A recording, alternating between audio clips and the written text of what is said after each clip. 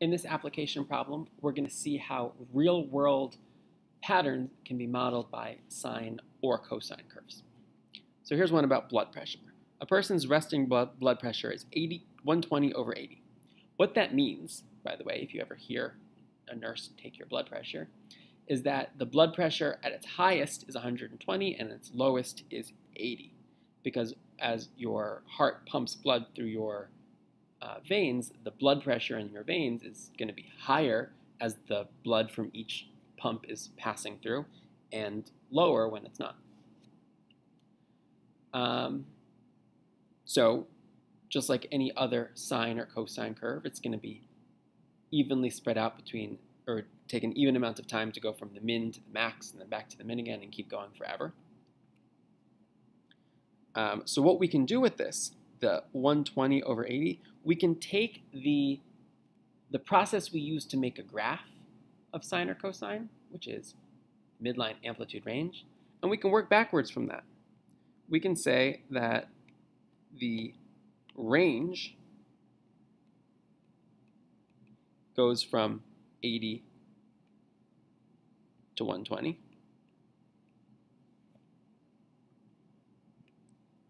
Which means the midline, you can either do the midline first or the amplitude first, whichever you prefer. Why don't we do the amplitude first? The amplitude is not the distance between 80 and 20, because remember, 80 to 120 is two amplitudes. The amplitude is the distance from the middle to the max, not from the minimum to the max. So the amplitude is the distance from 120 to 80 cut in half. So that is a distance of 20. That's our amplitude. And if the maximum of the range is 120 and the amplitude is 20, that means the midline must be y equals 100. Because that's the number that is 20 units below the max. And so what we've just figured out for our equation is that the k must equal 100 and the a must equal 20. Which are two of the three parts of our sine equation. The third part is based on the period, we can figure out the b. So for the next part, we're going to read the rest of the sentence here. This person's resting heart rate is 60 beats per minute. Which means that they are doing, if it's 60 beats per minute, that means it is 1 beat per second. So the period is 1 second. The blood pressure goes from its min to its max and back again,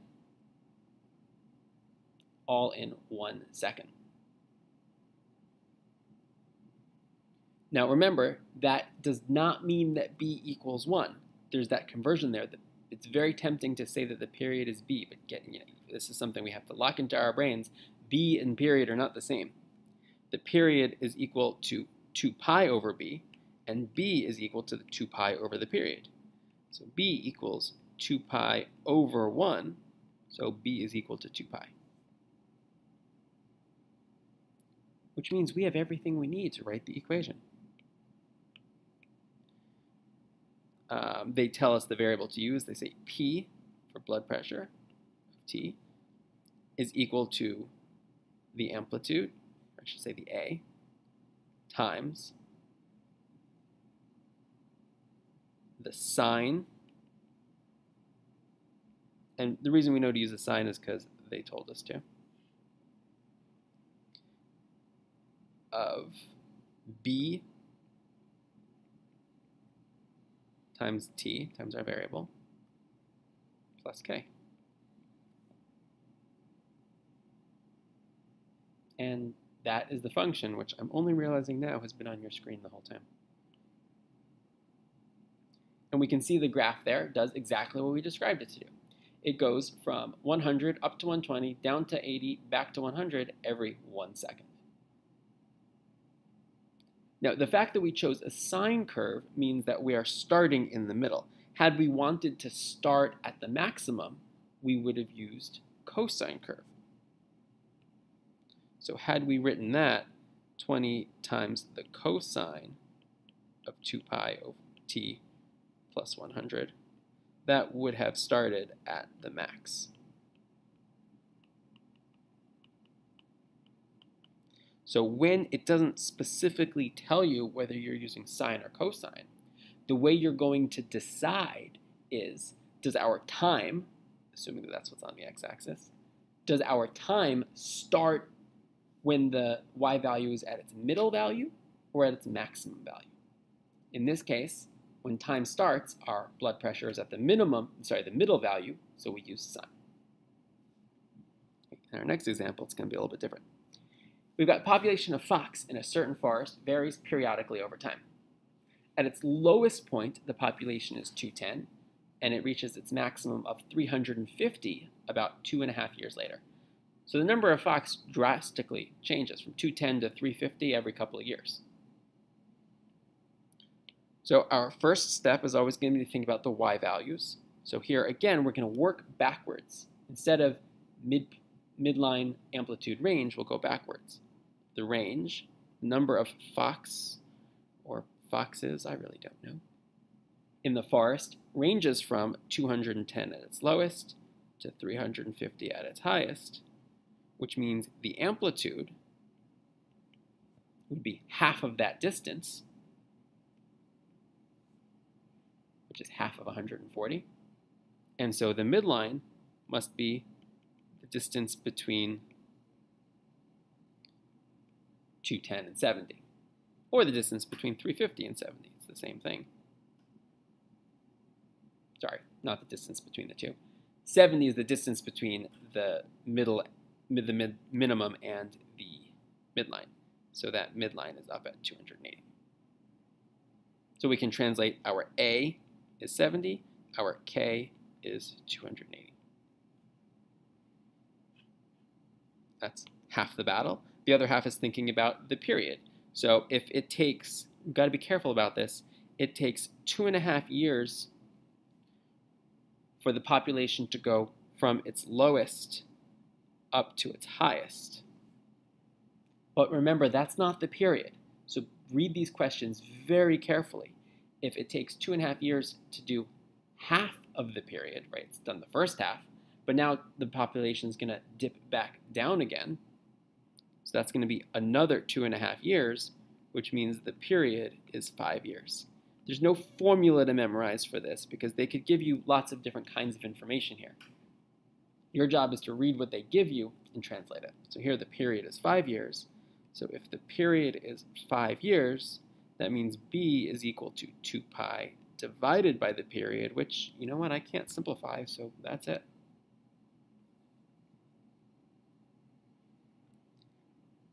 And so we're going to sketch a graph. And the directions ask me to sketch first. So that's what I'm going to do. X-axis, Y-axis. Notice how I put the x-axis at the bottom there because there's no such thing as a population of negative fox, so I don't need to worry about that.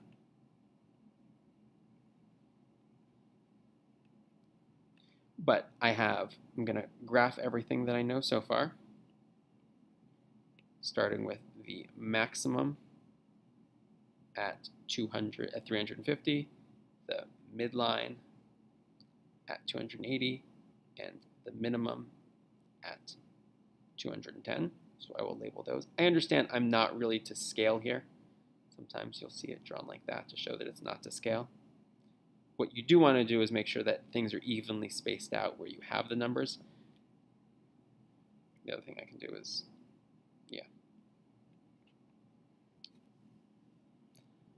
and then on the x-axis, my period is 5 years. So I'm going to do 1, 2, 3, 4 even spaces, and that's going to be 5 years. The halfway point is 2.5 years.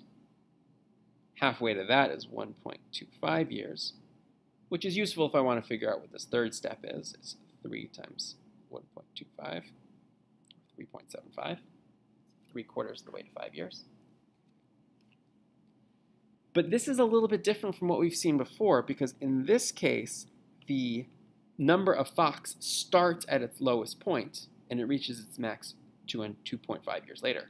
So we're starting at 210 Foxes. We're reaching the maximum at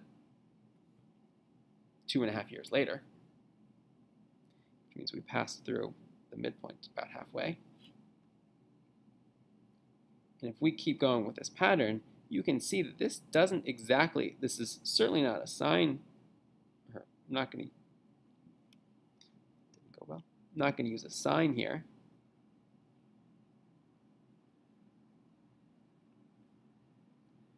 But I can't really use exactly a cosine curve either, because a cosine curve is supposed to start at the max and go down. Well, that's not what happened. So in this case, what we can do to make it so that we can use a cosine curve but still start at the minimum is if I just put a negative in front of that cosine curve. So instead of just being 70, it's negative 70 times the cosine of 2 pi over 5t plus 280.